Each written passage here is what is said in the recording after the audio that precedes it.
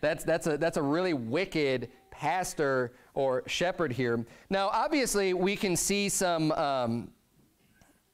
the New Testament where the correlation with Jesus Christ being the great shepherd, being the good shepherd, being the shepherd, right? And how remember when John the Baptist doubted, and he's like, "Are you the Christ? Or do we look for another?" And he told them, what did he say unto them? He said, you know, the sick are healed, the gospel's being preached. He said all these things. And did you notice in this verse that these are all things that are brought up? He says, bound up that which was broken, healed that which was sick, brought again that which was driven away, and sought that which was lost. So obviously Jesus Christ fulfilled perfectly what the good shepherd, all the qualities and attributes of that. But as under shepherds, as pastors, obviously we're not Jesus Christ, but the pastor also has this job. Now, even if you don't have the gift of being able to supernaturally heal someone, you can still be looking for and helping physically, yeah, as much as you can, but spiritually. There's a lot of people who are spiritually diseased and have sickness and need help and need guidance and need instruction and can use the extra attention to bring them back and to bind up that which is broken and to seek that which is lost. And that's a much different attitude of leading and watching over than ruling with force and cruelty. Obviously, force and cruelty, people who are doing that's like a cult.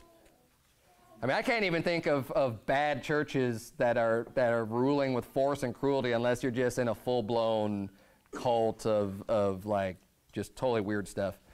But let's keep reading. Verse number 5, the Bible reads, and they were scattered because there is no shepherd, and they became meat to all the beasts of the field when they were scattered.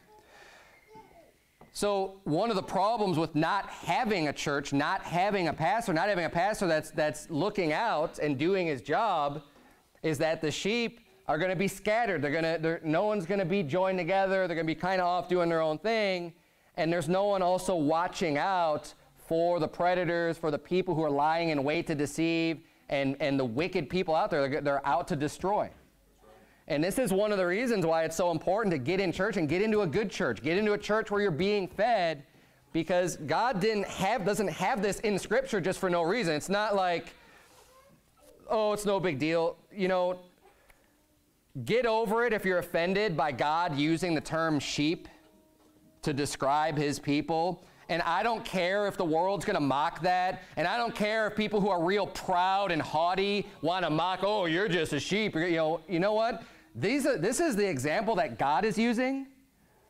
And maybe we can humble ourselves and not think that we are so great and perfect and nothing's ever going to affect me and sin's never going to get me and it's never going to get the better of me.